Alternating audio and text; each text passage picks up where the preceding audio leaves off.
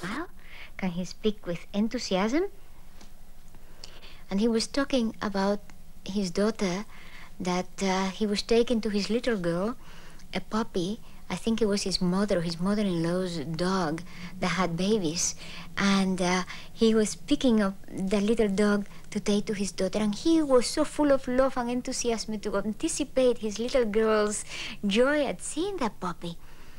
And when I saw this man, that this man can like animals, I thought he was, I wouldn't insult animals by saying that he was an animal, but this man like animals? And does he love he has a little girl? Can he have little girls? Does he love a little girl? And then I saw that light aspect of him, his capability of getting enthusiastic, of loving his child just as any human parent, of loving a dog just as I would love my dog. That was a horrifying experience for me, because that meant also one thing. If a man was like me, if a man could love like me, if he had also love and some light inside him, then his darkness, his horror, that must surely mean that they also exist in me. That the darkness and the ugliness and the fear that I have experienced, it was not only outside of me, but it was also, I was participant because I was human. And if this man was human, he was also like me. So therefore we were, well, with different inclinations. Well, I had never in my life have felt any type of inclinations like the ones he had, that somehow we are all made of the same cloth. And that some characteristics maybe come to light in a human being by circumstances, by makeup or whatever, and some others don't. But somehow we are all made of the same fabric. Well, that was what led me, when I was put in my cell again, that I went into that deep confusion about that, and led to my surrender to the dark aspect of God. And this surrendering to the darkness, to that dark aspect of God, to his dark face, to me, while there are no words that can truly describe it, I could say that maybe it's like diving into a very dark pool that is more like in a funnel shape, where the walls are totally smooth. And once you dive into it, you can never come out from the same place that you enter. You have to go totally through the darkness subterraneously, and then perhaps without any guarantees come out on the other side. And in the incarnation of Christ, when he says, "Father, why hast thou forsaken me?" there was that surrendering and entering, it seems to me, into this dark pool. And furthermore, right before dying, in spite of all that darkness, he still says, "Father, into thy hands I commend my spirit."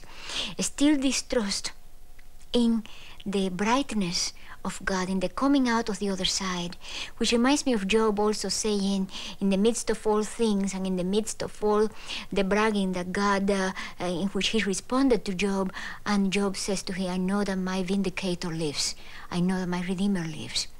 But also, I like the idea of how we see the Holy Sophia, that the Holy Sophia enter even deeper into darkness, that feminine principle. Not only she entered into darkness by suffering and being overtaken by the powers of the density of the IKONs, but she forgot totally who she was. She lost her way, she lost her vision, and she lost her sight. Which, in this manner, Sophia is more like us. We are Sophia also. We have lost our way.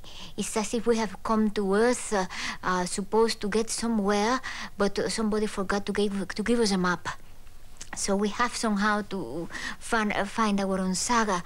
And Sophia goes and loses her sight and go totally into darkness, to the point that she needs to be rescued. But in her traveling through the darkness, she has left a trail for us.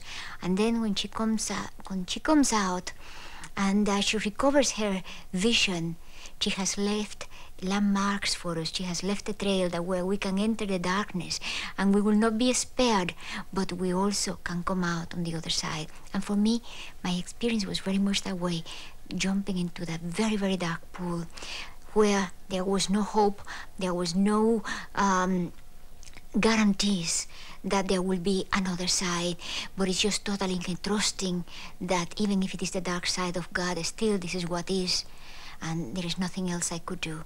And then the other side open.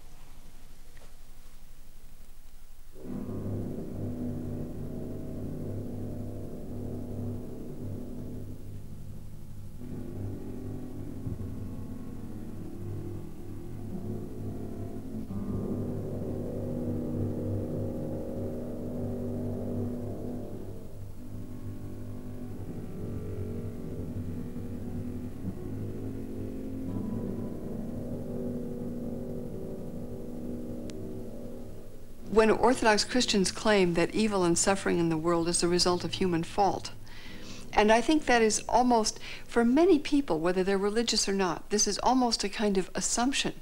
You know how often people who suffer some kind of disaster will ask, why did this happen to me? Or why did this happen to that person? As if there were a why, as if there were someone to blame, as if it had to be someone's fault. When in fact it might be what you would call an act of God, meaning a catastrophe which is not in human control. But this almost reflexive attempt to find human fault somewhere in suffering, I think is a mistake and a terrible waste of energy and an increase of suffering when people are already suffering enough.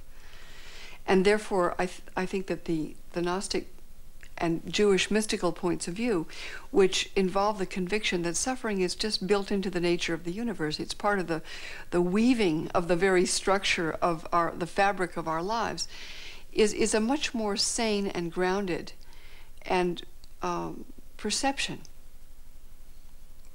So suffering, in your view, is not a result of sin? There certainly are forms of suffering that are the result of sin. When you're talking about deliberate inflicted violence, deliberate, harm inflicted by some people on others, yes, there is a great deal of suffering in the world that is the result of what you could call sin. But there is much else that people suffer. For example, death itself, which I cannot imagine is the result of human sin. What do you mean by sin if you use the word this way? I'm using it in the conventional sense, that the result of some moral fault.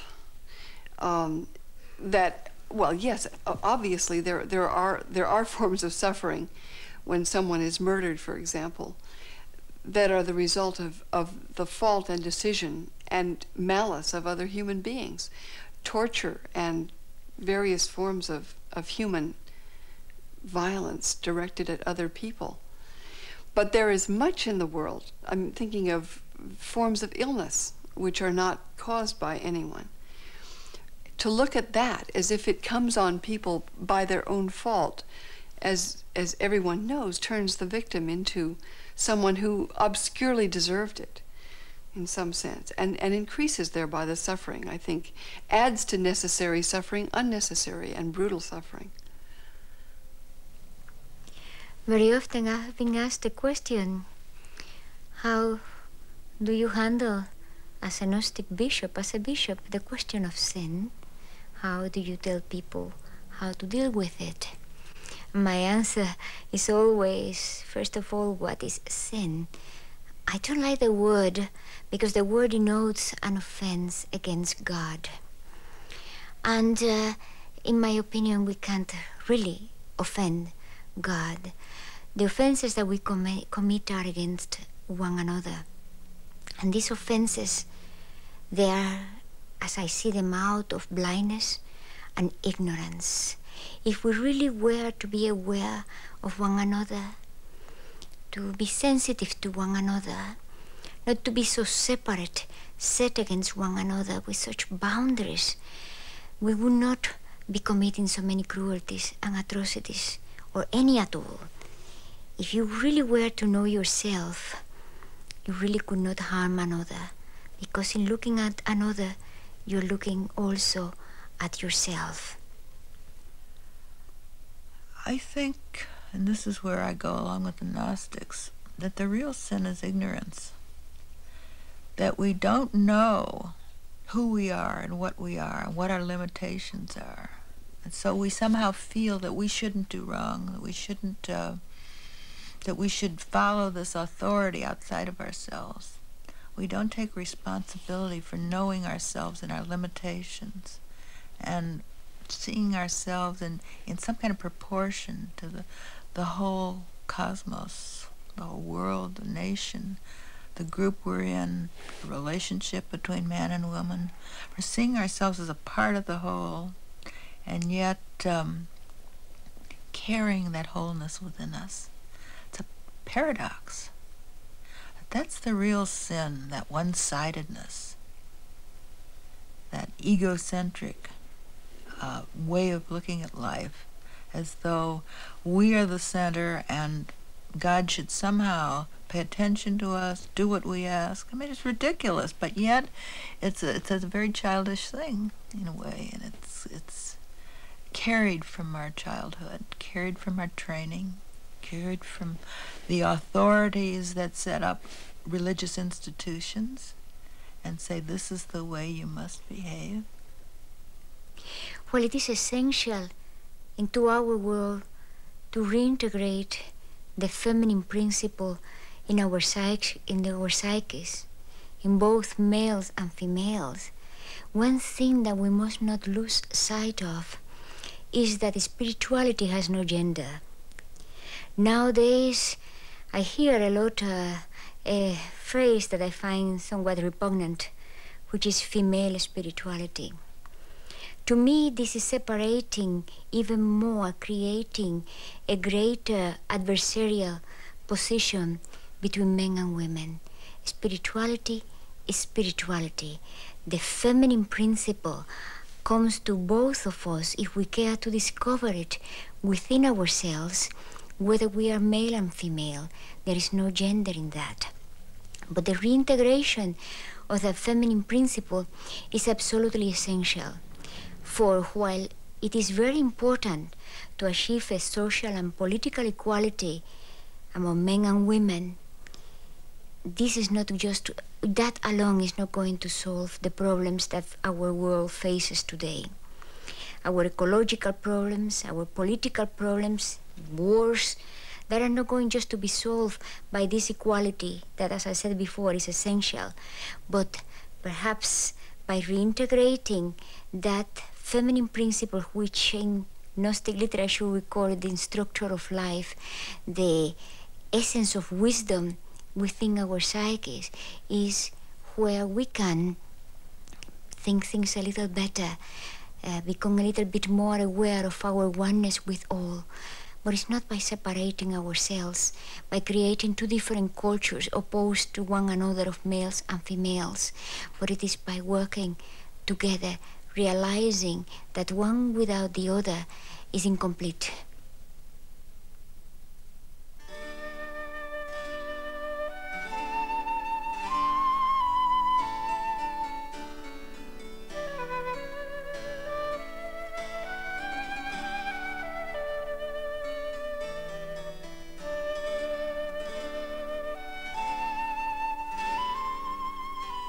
Zo leidt het denken over tegenstellingen ook tot vragen over mannelijk en vrouwelijk. Uit de alchemie en de gnosis wist Jung dat de vereniging van de tegendelen van mannelijk en vrouwelijk essentieel is. In de apocalyps ziet hij die gedachte bevestigd.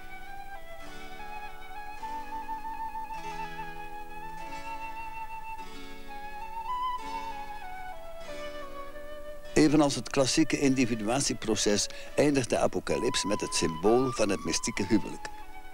Maria is nu als bruid met de zoon en als Sophia met de godheid in het hemels bruidsvertrek verenigd. Met erkenning van deze waarheid heeft de paus, zeer tot verbazing van alle rationalisten, in 1950 de ten hemelopneming van Maria afgekondigd. Dit dogma is in onze tijd in elk opzicht op zijn plaats. The question of whether Mary can play the role of a mother goddess, it's an interesting one, because today we hear a great deal about goddesses. It seems that the women today are identifying with the goddess. We hear a lot about women who are actually finding the goddess in themselves, and it's an interesting phenomenon because the goddess, and particularly Mary, if we consider her the goddess, has a quality of perfection about her. She bears a child free of sin, free of sexuality. She is virgin after birth. So she's not a real woman, is she? She is a goddess. I have to say that makes me a little suspicious of her. I find it difficult to identify with her. I like the Gnostic goddess better because Sophia does sin. Sophia falls to earth. Sophia forgets the masculine principle. She separates herself from the Godhead, and coming to earth, she's overcome by the archon, she's defiled, she's blinded, she goes through ignorance, she goes through suffering, she goes through repentance, she recognizes her wrong, she becomes enlightened, she goes through the experience of redemption. Mary has none of this. So she, to me, represents the woman who, by being foolish, becomes wise. I think it was William Blake who said if a man could succeed in his folly, he would become wise. And this, I think, could be said of the Sophia figure. The Virgin Mary was given this particular dignity because she had carried the Son of a God within her being, she a mortal woman. And what we need is to remember the old wisdom, the old Sophia, Chokmah, or Shekinah, that feminine principle that on her own she stands as a divine entity, not as a mother of a divine child, of a holy man, but as a female spiritual power all on her own, equal to the masculine spiritual power all on his own, as co-creators, as co-protectors and saviors of humanity, not just of humanity, but of all creatures in the universe. Now that's completely different from Mary, the handmaiden of the Lord, who is chosen to be the instrument through which Jesus is born. She has no divine status at all, except for that which is much later attributed to her in a far more limited way. It seems to me that had this element of divine wisdom been acknowledged in Jewish and Christian tradition more explicitly, and I'm not speaking here about men and women, because then we could get into a discussion of how men are different from women, and we hardly can even evaluate that in a society which has been set up the ways that ours has. But rather, if we talked about the sort of principle of spiritual wisdom as manifested in all people, men and women, you might see a very different structure of authority in Jewish and Christian institutions, for example, if it were acknowledged that every person had within himself or herself the capacity for spiritual wisdom. It would be hard to use the image which is totally pervasive in Christian cultures of the shepherd of the flock and the sheep. That is, in English, it's the pastor. The Pope is presumed to be the shepherd, and the congregation is seen as a herd of animals which need a human guide to supervise and to direct. And I mean, of course, nobody takes this image literally, but what it suggests is that these people have no capacity on their own to make spiritual judgments. I think this is wrong. And it also leads to a highly authoritarian attitude in many of the churches, in most of the churches with which I'm familiar. In order to respect one another, in order to have a relationship, one has to be equal. It's very difficult to have a relationship between master and slave. It's very difficult to have a relationship between somebody that owes its own estate to another person. But by finding this equality in the two principles, perhaps we can get beyond patriarchy, beyond matriarchy, beyond feminism, beyond male chauvinism, and arrive to a point where the two opposites can intersect each other, again as another cross, and meet at the center. An androgyny which is not implied an amalgamation or a confusion of what they are, but an androgyny in which each power is vibrant and can cooperate with each other to form a harmonious whole. In my own analytic practice, time and again people say, this is what I've been taught, this is what I've always believed, but is it right for me? So people do seek it out, but not very many. With our media pressure today, all over the world, we're told what we're meant to hear. We know that there's much that we're not told. And it's easier not to question. It's easier to be amused. Our society likes to be amused, likes to be entertained.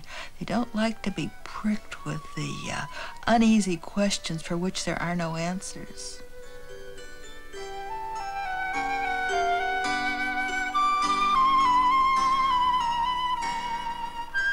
Alle goden zijn één, zei Jung. En Gods schaduw is overal. Ook in Shiva, de godheid die door de hindoes wordt vereerd. Zijn serene schoonheid is bedrieglijk, want hij is ook drager van het vuur dat vernietigt. Dat vuur woedt ook in Yahweh, de god die volgens Jung mens werd om zich als mensenzoon van zijn schaduw bewust te worden. Zo is het lijden van Jezus van Nazareth het dramatisch antwoord op dat van Job. En het staat symbool voor het lijden van de mens van alle tijden. Jobs 3 vrienden zochten troost in vrome woorden. Maar wat zouden Jobs 3 vriendinnen tegen hem zeggen? I think I would say nothing. I think that people try far too much to find the right words. I know when I was going through certain losses, I saw people struggle to come up with the right word, as if it would change anything. And I wanted to say to them, there's nothing to say, you know. There's absolutely nothing to say, except I'm here and I care about you. That's all you can say. So if I were one of Job's friends, and I expect to be many times again, I think the only thing one can do is to offer an embrace, to be willing to cry with someone, to be willing to listen to that person's anger and rage and confusion and grief. To sit through that is one of the hardest things to do. It's much harder than coming up with some platitude. To bring a hot meal, some simple gesture, and to be able to be present and not turn away from such a person, that is far more important than saying a word. I think if I would have been there at those times and have been with Job, I would have told him, count your blessings now, because things can get much worse yet. We need to say, what are you doing to me? Why are you doing this? This is not in the way of chiding God or saying you should not do it, but it's in the way of trying to understand, what is the lesson in this? What can I learn from this? And in a sense, I think this can be a very general way of looking at life, that when something happens to us, good or bad, desirable or undesirable, that we ask ourselves, instead of rejoicing or despairing, that we ask ourselves, how is this experience able to enlighten me and to bring me further into the realm of consciousness? And that's what individuation is. That's seeking, always seeking, and knowing that we're on a path and we never quite get there, but we enlarge our consciousness with every step we take.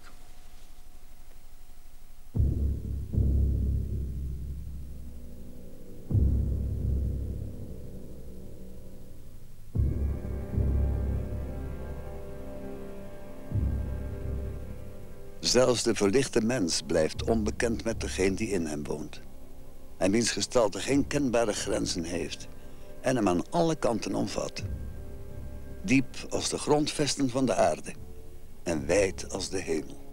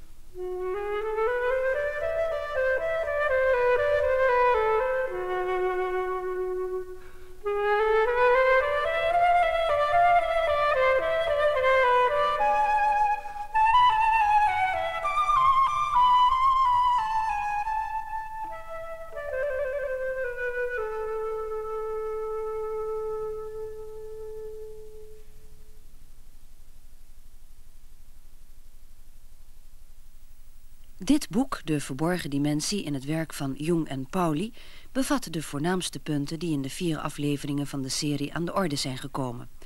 Het zijn interviews en begeleidende commentaren. U kunt het boek bestellen door 24,50 over te maken op Giro 606000 ten name van IKON Hilversum onder vermelding van boek Jung. Het boek is ook